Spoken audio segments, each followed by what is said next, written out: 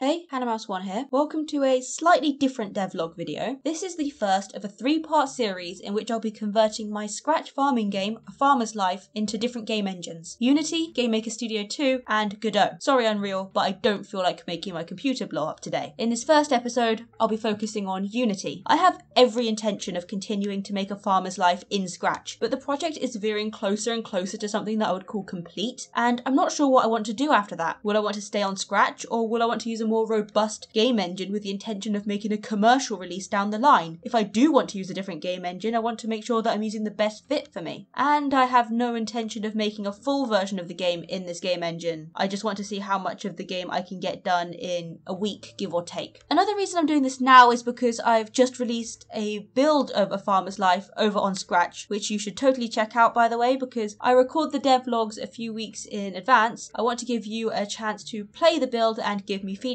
on it before continuing development. So if you want to have an impact on the direction of A Farmer's Life, now is a great time for you to get on that. Other than that though, let's just jump right in with the video. I start off in Scratch and export every one of the costumes that I'll be needing for this little project. I'm essentially creating an asset pack here that I can use in all of the game engines. I find an online website for compiling these individual images into sprite sheets, and to make things a bit more manageable, I download a free font from DaFont, and I'll be able to use all of this in every episode of this series. I then jump into Unity. I'm not going to give you a play-by-play of exactly what I'm doing all the time, just because I'll admit I was completely all over the place, and I'm not adding anything that I haven't already added into the Scratch version anyway. Instead, I want to talk more generally about my experience with Unity. So I've made a couple small Unity projects before, and I thought that I was getting the hang of things, and maybe I was, but then I took a massive break from using the platform and then jumped straight back into a bunch of systems that I've never used before, at least not on this scale, like animation or tile maps. But these are features that I would absolutely need to master if I wanted to use Unity as my game engine of choice, and overall I found Unity to be an interesting experience. I find that I hate my life when I'm actually trying to do anything, scrolling through page upon page of documentation and years old forums in hopes of finding something close to what I need, and it's so frustrating, but then it works and it's the best thing to happen ever, and suddenly it's all worth it and I'm eager to dive into the next task, rinse repeat. Of course that comes down to my having absolutely no clue what I'm doing, but should it really have taken me multiple hours to create a basic mouse over effect when you mouse over the tiles? I felt so angry, like it felt like such a basic thing that should have been super easy to figure out, but then adding in tiling and watering came really easily and I felt really good again. I'll be honest, the hardest part where this video was concerned was that progress was pretty slow. I didn't get much done, all things considered.